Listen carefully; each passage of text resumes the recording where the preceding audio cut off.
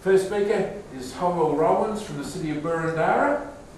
Howell is responsible for the Try Walking Principal Pedestrian Network Demonstration Project in Camberwell. He'll outline the infrastructure and targeted behaviour change campaign that increased walking participation and reduced car use.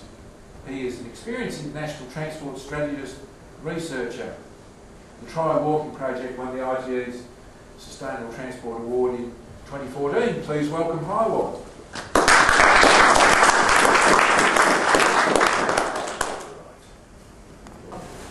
For those who don't know, Camberwell is about 8 kilometres east of Melbourne CBD. There's about 8,000 people employed there, and it's mainly a retail and kind of employment offer that's there, plus kind of leisure and services.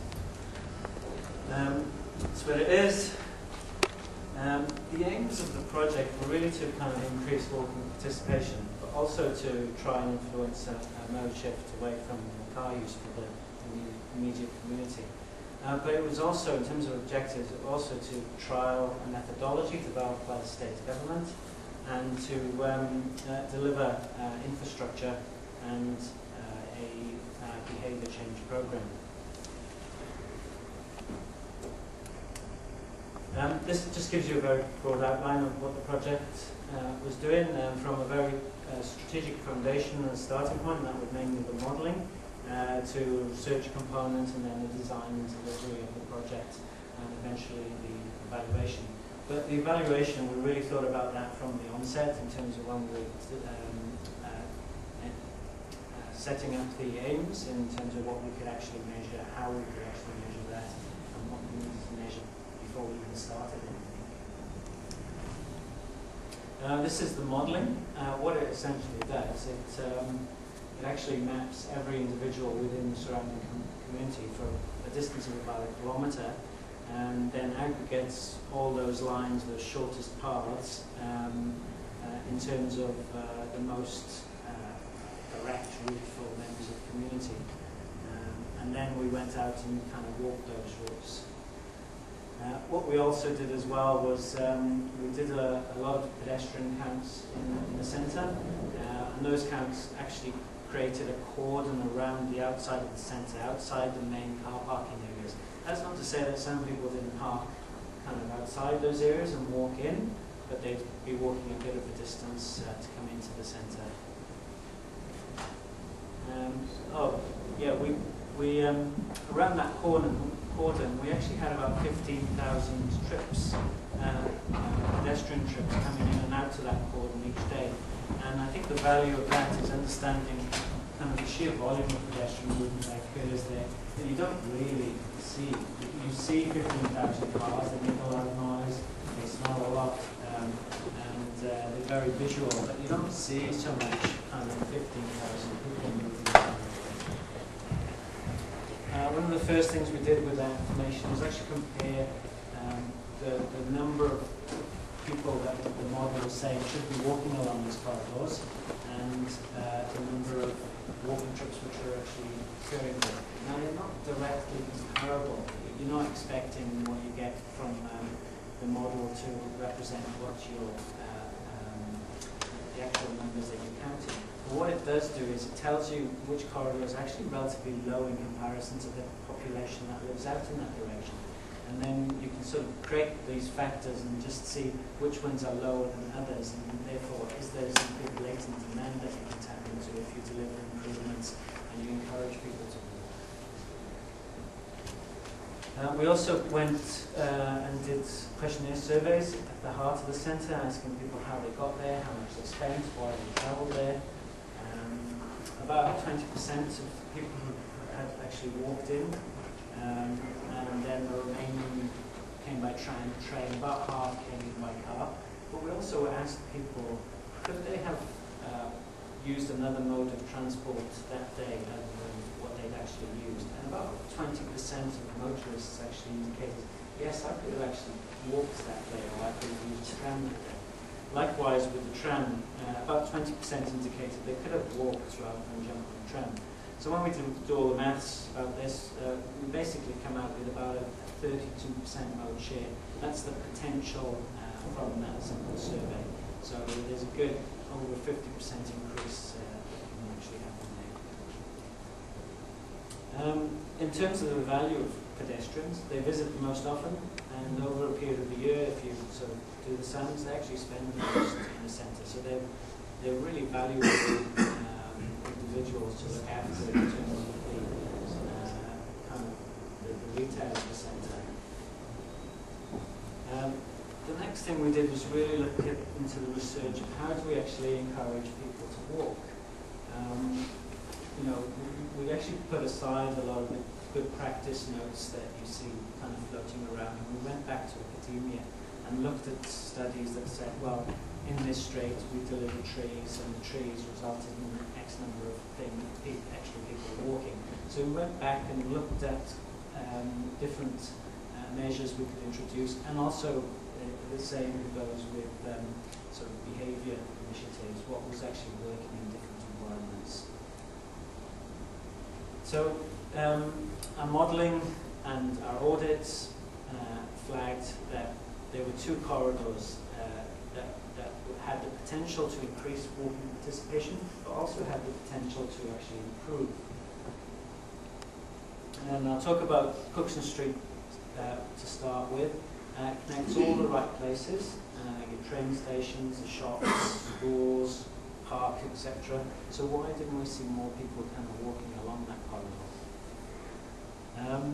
Mainly because a lot of the desire lines where people actually wanted to walk, and it could be a matter of just the other side of the road, they were poorly catered for. So a lot of people walked on the south side of Cookson Street, very narrow path, and that path ran out or meandered all over the place. And what we did, we brought in sort of a new path, a wide path, which shows a 2.5 metre path. The reason being, you can walk side by side comfortably, have a chat, and someone can pass the other way. There's no need to sort of drop in single file. It becomes a lot more of a comfortable environment. When we first went out to design, we flicked it out, said design us a footpath along here. They put a footpath in on the drawings and took out every tree down the entire road. And this is the trees are a real asset to that environment. I mean, there's a beautiful tree there. What if we ripped that out? It wouldn't have looked the same, it wouldn't have the character. So we really maintained as much of the character that was of value along there as we could, and we worked around that. Likewise, there were telegraph poles there. They cost 10 to 30,000 to sort of move around, but we can better spend that money elsewhere. People aren't going to change their travel habits just because you've moved a telegraph pole. And then kind of further along, the path just ran out, and people typically took the shortest route and kind of walked around the road, as you see here. And most of the cars tracked well outside that area, so it was kind of wasted space. We have to be a bit careful here because there are train replacement services, bus services that come around here periodically, so we had to make sure that they could still navigate the street. So just to take you through on a little journey through that path, you can see the 2.5 metre path all the way along here. All this path didn't exist previously. We kept going. We worked around those telegraph poles and parking meters. We kept as much of the tree assets as we could in existing landscaping, and we supplemented that landscaping to improve it. And that takes you into Camberwell Station. The corridor itself actually goes out much further than that. We actually pushed those corridors out to about 1.2 kilometres and delivered improvements along the entire length. So it was things like lighting and regular seating and landscaping. We did that all the way, a whole corridor approach. So this was another section of it. But we didn't do this where it is. It's a challenge because you've got about 2,000 cars kind of head north and south up this corridor in a peak hour. It's a car every 2 seconds. To cross each arm of this, one of these kind of, to cross each arm here, you need 4 seconds as a pedestrian to do it comfortably on each arm.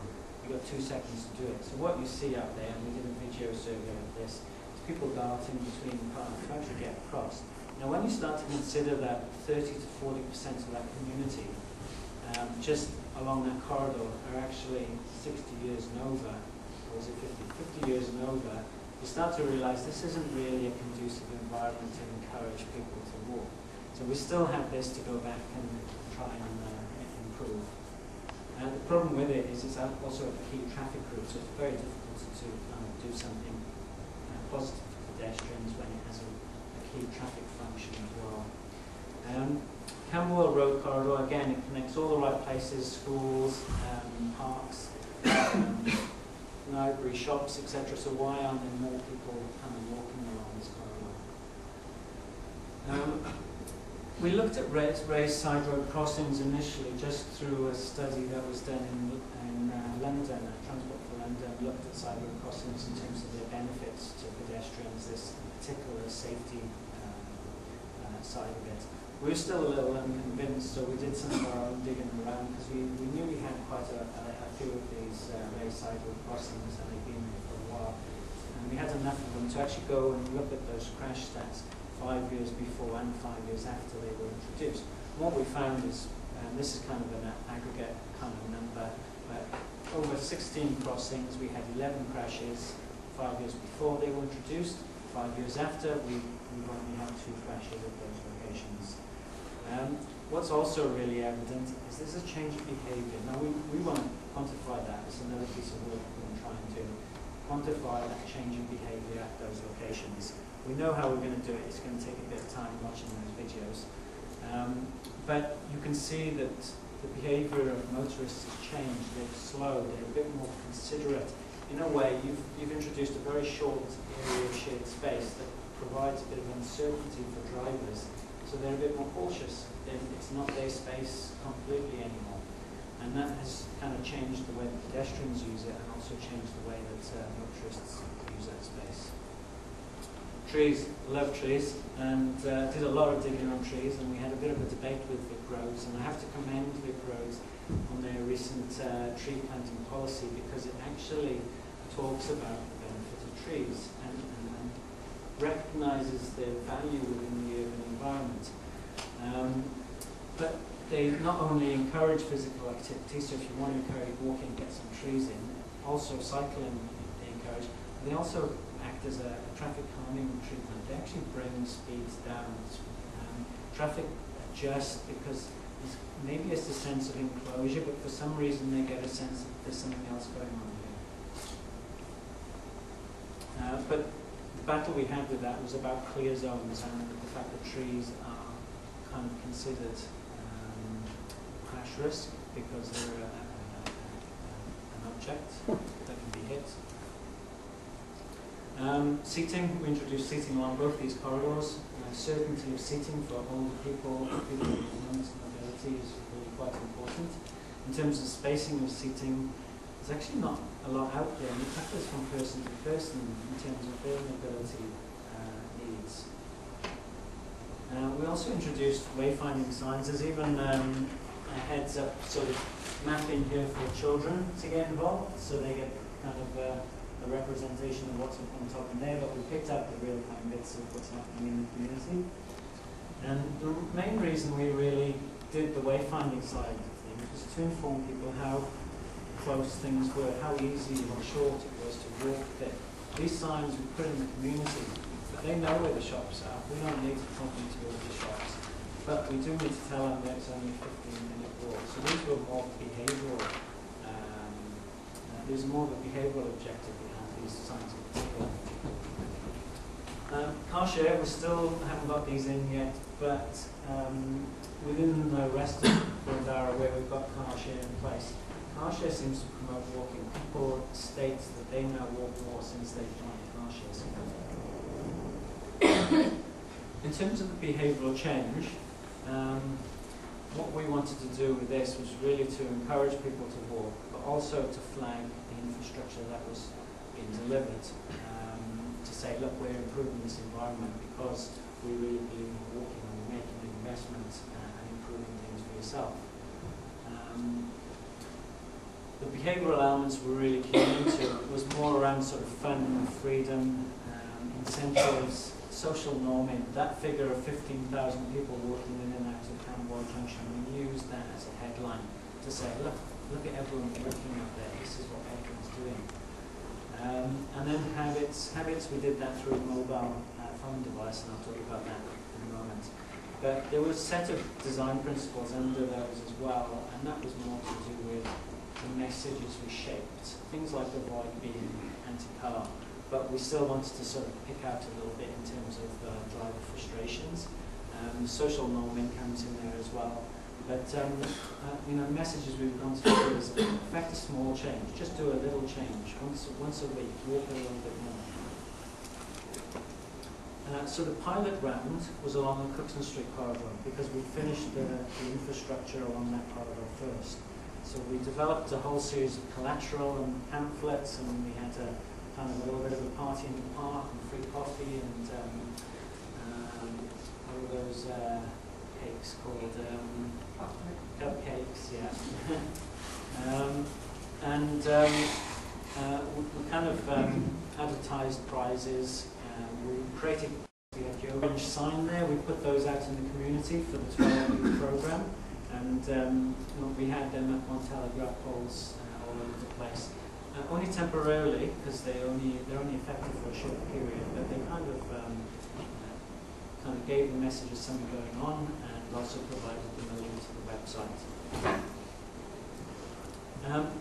The app we used at the time was Map My Walk, but it really didn't work very well. It was kind of clunky. You had to switch it on every time you wanted to go and log your walk, and we didn't get a great take on that. Also, our prizes, we focused a lot more on money and discounts at shops, and that really didn't resonate with our community. Not that interested in saving a little, but they were interested in health.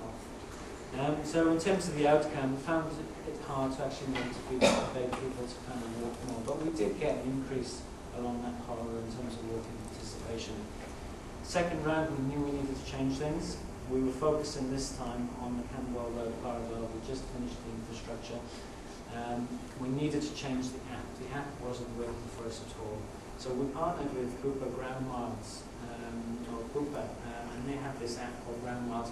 Runs in the background, really friendly to use.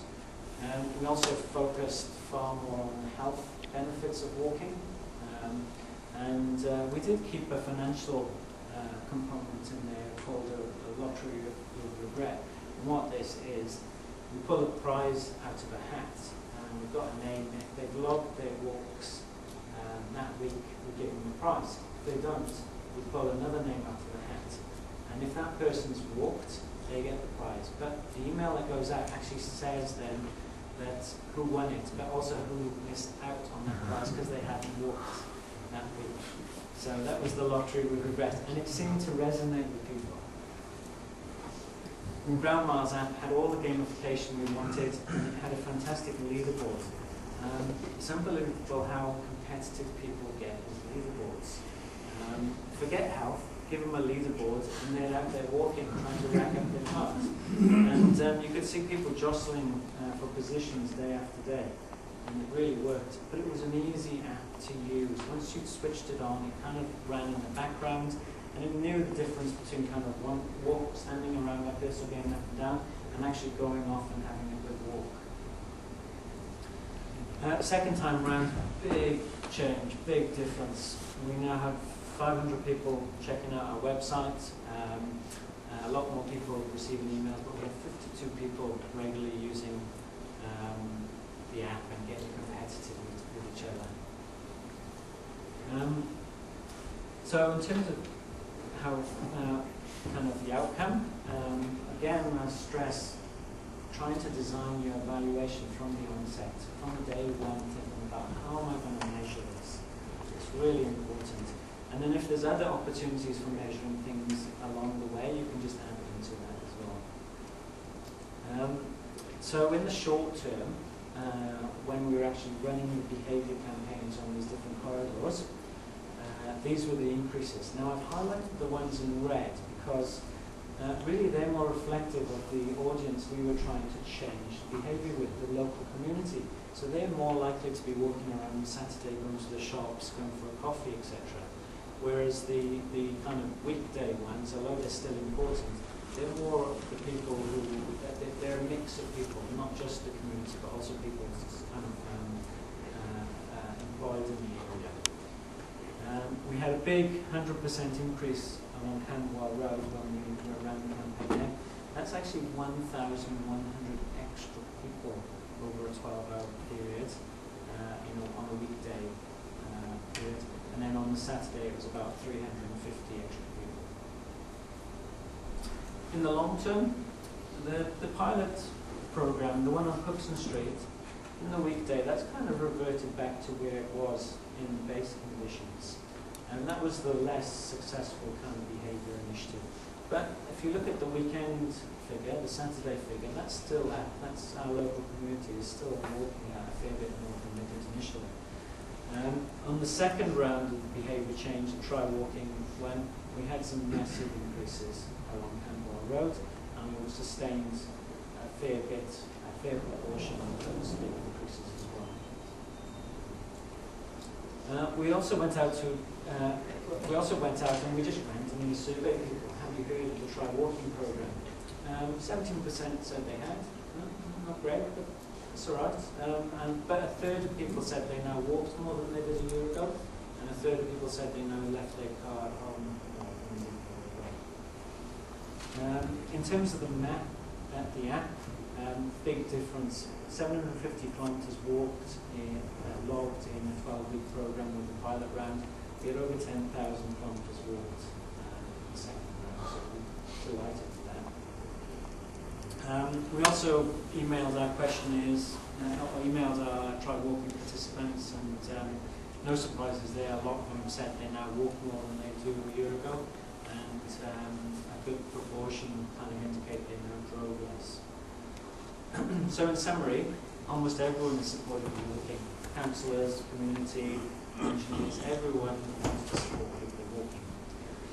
We underestimate the scale and value of walking within the community. As soon as you get out there and kind of gather this information, you actually see the scale of it. The modelling and the surveys really helped focus the project in terms of where we can get the most bang for our buck, which corridors really need to be great. We learned a lot about behaviour change. I didn't know a lot about it before I started this programme. The project, importantly, demonstrated an increase in walking participation, and we had a clear change in behaviour amongst those who partook in the programme. And just to leave you with a little quote that we received quite a few of these, but this is from Tish. I love listening to audiobooks while I walk. To me, Burundara has 100 good books reflected in its parks and leafy streets. Thank you very much.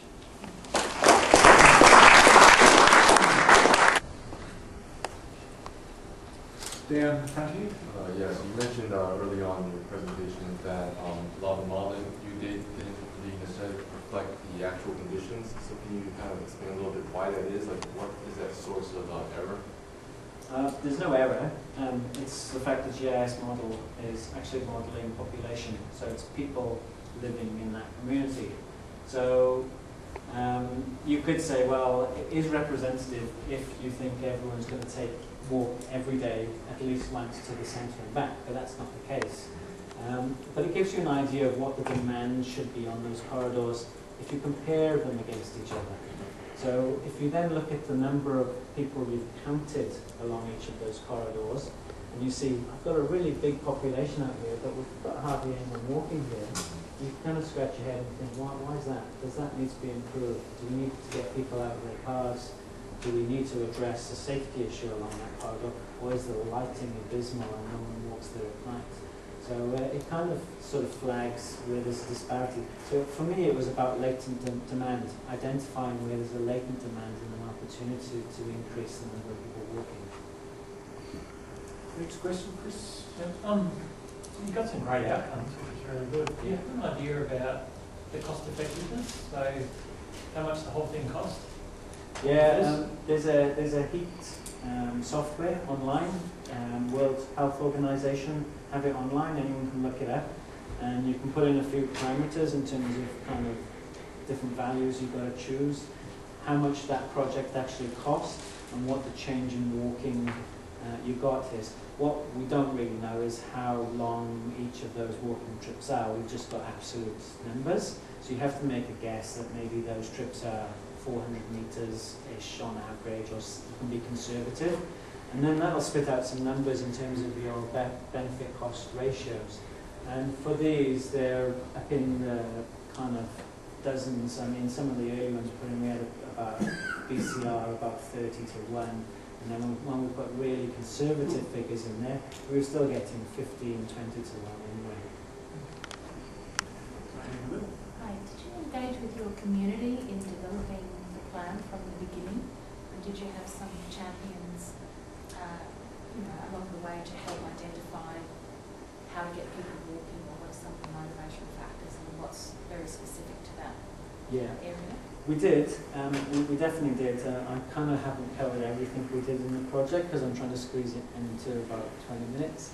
But we did workshops. We let the community know in bulletins, and we asked them for their opinions. We did surveys to find out what they do and how we could improve things.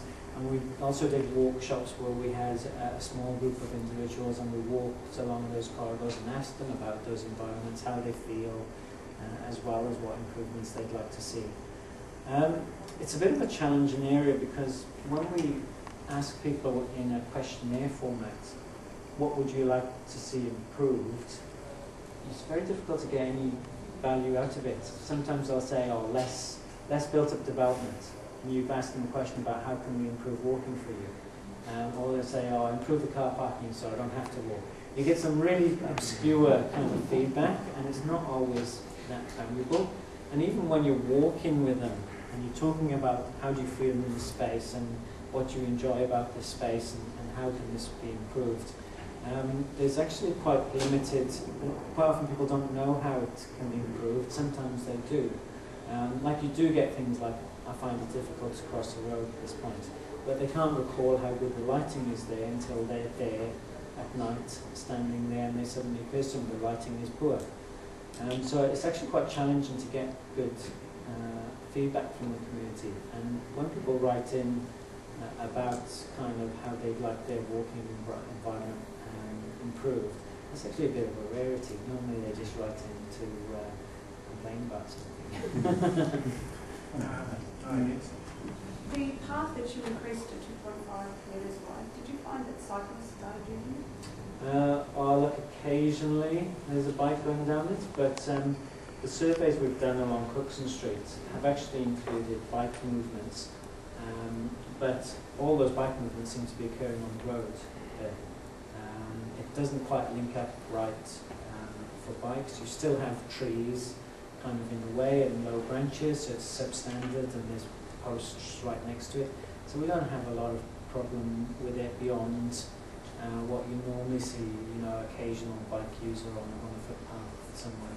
Hi, well, I know of one cyclist who uses it. Okay. Yeah, I noticed you highlighted it's unfinished business, the roundabout.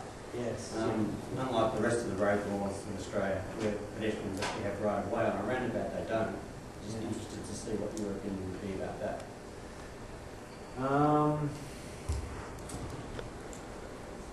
In terms of the law is quite challenging in Australia at the moment. There's a lot of onus put on vulnerable road users and very little onus put on motorists. And I think there needs to be a better balance there. I think it might be a long way off before there's a lot of onus put on motorists, unfortunately.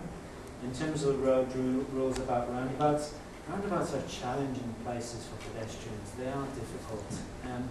They're convenient because pedestrians generally delay less at a roundabout than at a traffic signal, because they go when there's an opportunity to go. And they know that. They're not breaking any road rules, and they sort of dart across. But when you have roundabouts like that, huge challenge, because the flow is ridiculous. Speed's not that much of an issue there. It's just finding the break in that traffic. But even watching how difficult it is to cross the road at that roundabout, there's motorists that understand that, and they actually do slow and stop and let people through. We've got 12 hours of footage showing so many motorists actually being considerate for people actually crossing there. So it's kind of interesting. We don't know what to do with it. We've had discussions with Vic Road, so we're going to raise it again and see where we can take that. So you give way signs on every direction, coming in and out of a roundabout to force cars to slow down. Paid crossings, for goodness sake. I think we've got a big topic there. We'll just grab about one or two more questions. We'll have to move on. Yeah, Back. Yeah, well, that roundabout is a problem for everyone. On a cyclist, it's hopeless to try and cross there safely. Have you thought about using, say, a very low-profile, flat-top speed hump there that isn't, that just because of its design and the edging treatment, kind of looks like a pedestrian crossing, but isn't? They are said to be very effective at actually slowing motorists down. I might say that we've got lots of ideas for it, but in terms of something that can be agreed with Vic Roads, that's probably the challenge. It does have a traffic priority status under the Smart Roads arrangement, but so it also is a priority bicycle link as well. So it's about negotiation on what we can kind of change there with our state partners, really. There's some great Scandinavian examples of where you have a gentle road hump in, and then it smooths out kind of as you come out of that roundabout, and we have photos of that. But we just need to sort of gently see if we can make some change there. But we haven't been able to get to any agreement so far. I'm very aware of Port Phillip's kind of success with some of the treatments that they've done as well around roundabouts, having the crossing, the zebra crossing is right up next to the stop line, and that seems to be really successful in terms of crashes as well as the convenience of pedestrians. But it's a slightly different environment here because it is a priority traffic route. One final question, lady up the back. I was just curious with you mentioned with the surveys, 20% of people said that they could have walked. Were you just interested in the people who thought that they could walk, or did you also find out kind of, the people who could have walked, it was a walkable distance, but they didn't actually even realise that it was, just because they're so used to driving, they didn't realise it was only a kilometre? Yeah, look, we just asked the simple question, could you have made that journey today by walking, and kept it at that. The reason being is distances people walk or are prepared to walk is very subjective in terms of personal experience, health, and